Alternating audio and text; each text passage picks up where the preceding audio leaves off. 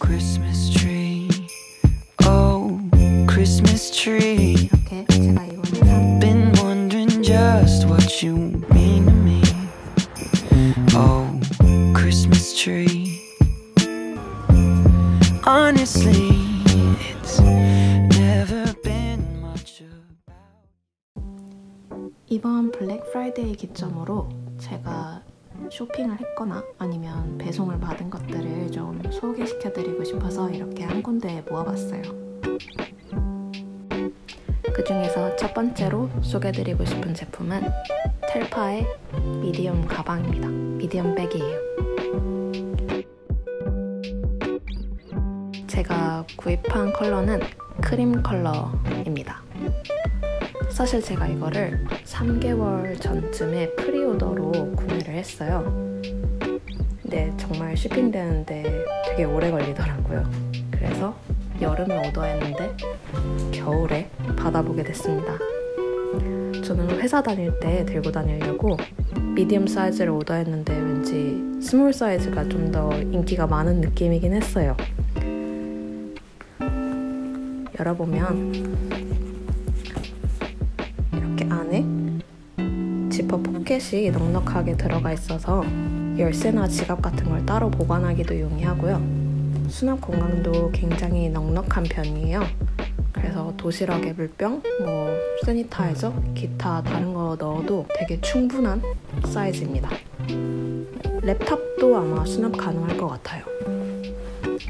컬러도 공홈에서 본 것보다 조금 더 그레이 톤이 가미된 느낌이어서 코디 매치하기도 좀 더 수월한 것 같아요. 그리고 두 번째로 소개드리고 싶은 제품은 르라보의 핸드크림이에요.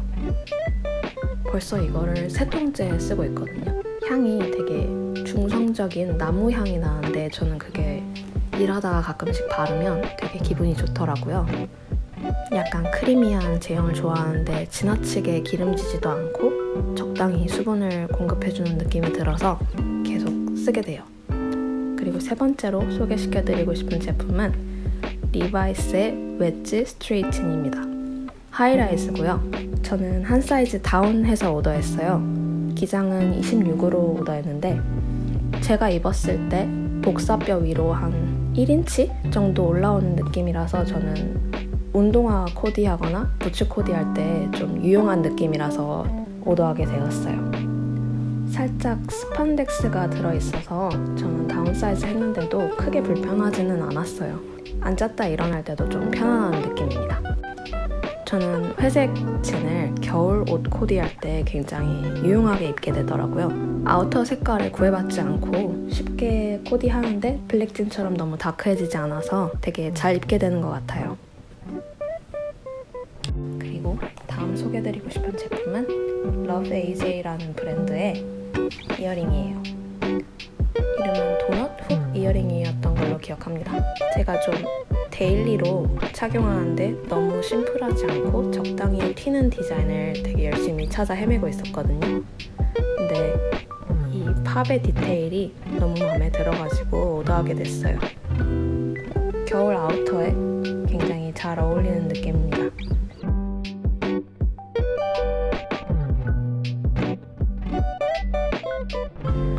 다음 소개드리고 싶은 제품은 이 샴푸 리필입니다.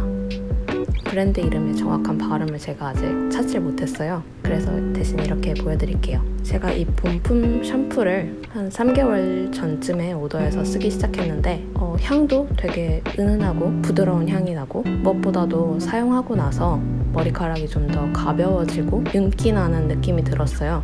실리콘 성분 같은 것들이 빌드업된 거를 많이 없애준다고 설명에 나와 있더라고요. 사실 컨디셔너도 썼었는데 저는 컨디셔너보다는 샴푸가 좀 더 만족스러워서 일단은 샴푸만 다시 오더해봤어요. 그리고 다음 제품은 제가 직접 산 건 아니지만 제가 지인한테 생일 선물로 받은 헬멀랭의 니트 탑입니다. 자세히 보면 이렇게 초록색 반짝이가 들어있어요. 그래서 겨울 옷에 이너로 포인트 줘서 입기에 되게 좋을 것 같더라고요. 몸에 딱 달라붙는 타이트한 디자인이고요. 리빙이 들어가 있어서 입었을 때 좀 더 슬림한 느낌을 만들어주는 것 같아요. 소매 부분이 되게 특이해요. 오버로 길게 나와 있어서 손등을 덮는 디자인인데 여기에 이렇게 슬릿이 들어가 있어서 활동하는 데는 큰 불편함은 없었어요. 제가 블랙 옷들이 많은데 안에 겹쳐 입기 딱 좋은 느낌이에요. 그리고 마지막으로 소개드리고 싶은 제품은 빈티지 막스마라 코트입니다. 제가 사실 뭐 하나에 꽂히면 그 비슷한 것들을 사는 버릇이 있는데 막스마라 코트만큼은 그걸 블랙으로 하나 더 갖추고 싶었어요. 근데 찾다가 또 우연히 좋은 가격에 기본 블랙 코트를 발견하게 돼서 구매하게 되었습니다. 이너에 좀 컬러감 있는 옷을 받쳐 입고 싶을 때 블랙을 찾게 되는데 이번 겨울에 아주 잘 입게 될 것 같습니다.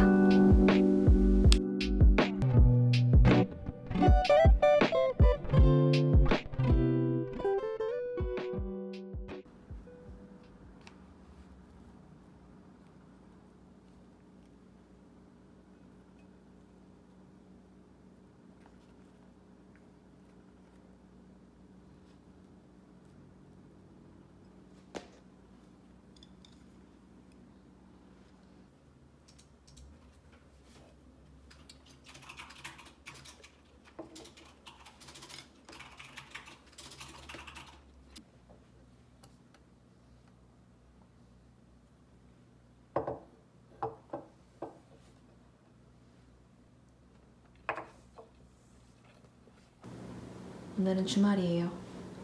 되게 바쁘게 보내고 간만에 조금 쉴 수 있게 됐어요. 이따 트리 설치하고 잠깐 나갔다 오려고 이렇게 입었습니다.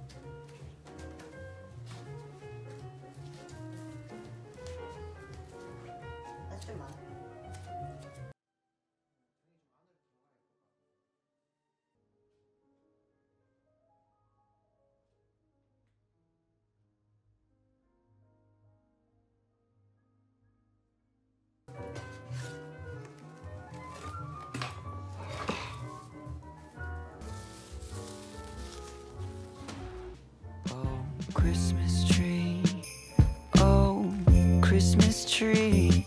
Been wondering just what you mean to me. Oh, Christmas tree. Honestly, it's never been much about you. Don't get me wrong, I think you're great. Root of tradition we celebrate. But oh, Christmas tree, more than anything, it's all the people around you.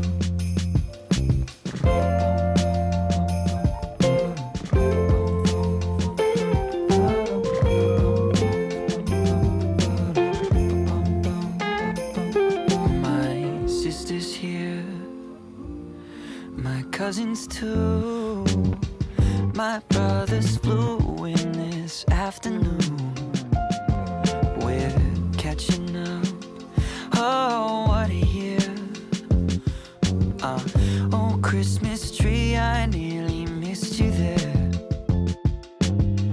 Don't get me wrong, you're a sight to see.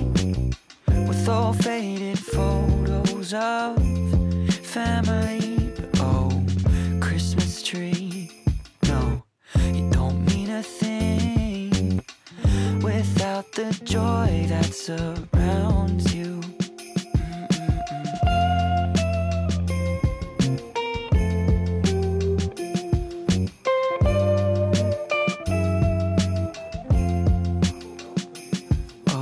Christmas tree. Oh, Christmas tree. Been wondering just what you mean to me. Oh, Christmas tree. Honestly, it's never been much about you. It's all of the people around you.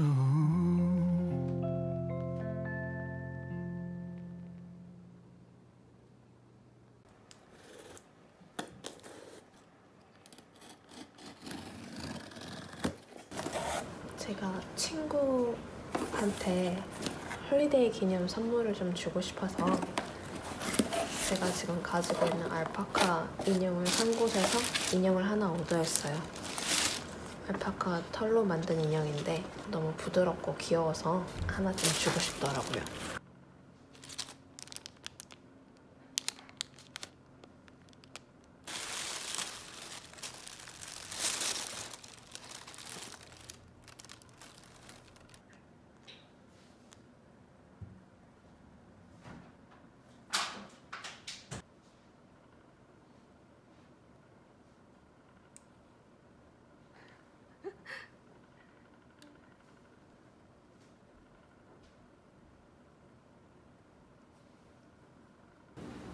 오늘은 일 끝나고 친구를 만나서 저녁을 먹고 들어오기로 했어요. 그래서 간만에 다시 치마를 꺼내 입었습니다. 이런 가죽 스커트 입었어요. 자라에서 얼마 전에 산 건데 마음에 들어서 잘 입고 있습니다. 아까 그 위에 이런 롱코트 걸쳐주고 가방은 이거 들었습니다. 오늘 친구한테 전해드리고 이렇게 좀 간단하게 포장을 해봤어요. 오늘은 좀 스페셜하게 이런 롱부츠 신고 나가보려고 해요. 한번 신었던 거라 집안에서 신을 수가 없어서 이렇게 보여드립니다. 그럼 진짜 다녀올게요.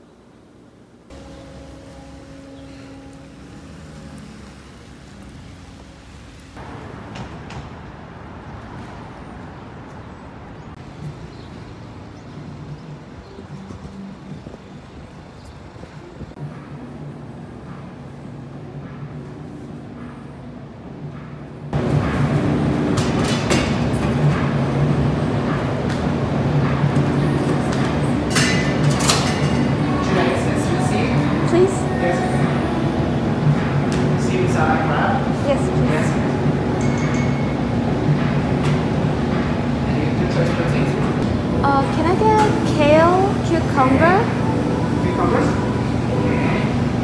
cilantro, with what do you call it, masago, please?